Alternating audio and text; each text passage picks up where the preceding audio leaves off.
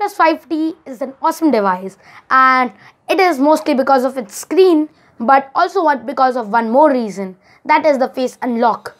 And if you are holding a OnePlus 5 and watching this video, you might be thinking, why don't I have the OnePlus 5T? Why didn't I wait for some more days?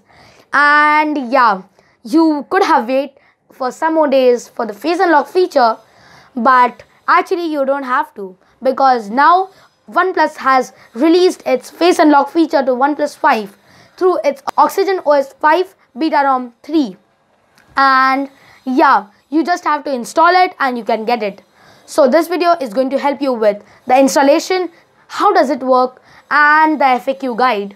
So without wasting any more time, let's get into this awesome video by Eccentric Tech.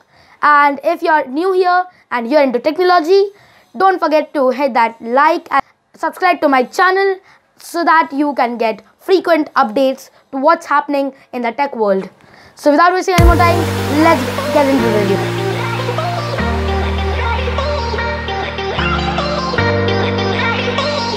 So yeah, why not directly jump into the installation guide?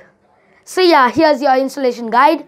So firstly, you have to go into the link down in the description. You have to open it and you have to download the Beta ROM 3 zip file to your computer.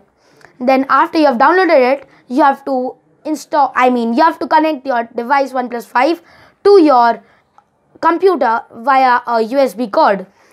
Then you have to boot into the recovery by holding the power and the volume down button, and then you have to choose install packages. And yeah, once you're there, you'll find the zip file which you downloaded from your laptop and you just have to install it. Wait for some time, have your tea and let it boot.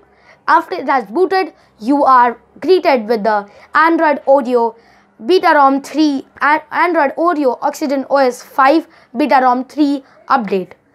So yeah, this was it for installation. This was it for the first part of the video, and let's get into the second part of the video, which is how to set it up. So yeah, if you have completed the installation, you are thinking that how to set it up, then you just have to go into the settings. You have to click on lock screen and security. You have to swipe down a bit and then you'll find the face unlock feature, and you just have to tap it, register your face, and kaboom, it's done. After it's done, you just have to lock your device and open it to find that your device has been unlocked with your face. So yeah, this was basically it for how to set it up, and we are getting to the third part of the video, which is the FAQs. So yeah, this is the third part of the video and FAQs are here. The first frequently asked question is, do I need root access or unlock my bootloader for this? So yeah, I say no, because obviously beta ROMs, the beta updates do not require you to unlock the bootloader, neither it requires you to root it. So yeah, no reboot or no bootloader unlock or no root required. Then question 2 is, do I require to back up my data? Will the data be lost? So I say you can back up it, because yeah, obviously for safety purposes, today we are bind together by our phone, but I assure you that data will not be lost. Only in some emergency cases it does get lost, so I would recommend to take a backup of your important files. Then the third question is, how much is it bug free? So obviously I can say that none of the beta ROMs or beta updates are bug free. All have some bugs, but those are minor ones and I don't think you should worry about them, especially in this one. The fourth question I have is, what is the all problems going on with OnePlus cancelling the Oreo update to OnePlus 5 and 3 and 3T? I say it is a problem with the global ROM, basically, not with the Oreo betas. The global ROM which OnePlus released a few weeks before has many bugs, and yeah, seriously, it's unusable, and yeah, the company itself has pulled it back. So yeah, you don't need to worry, neither does anyone.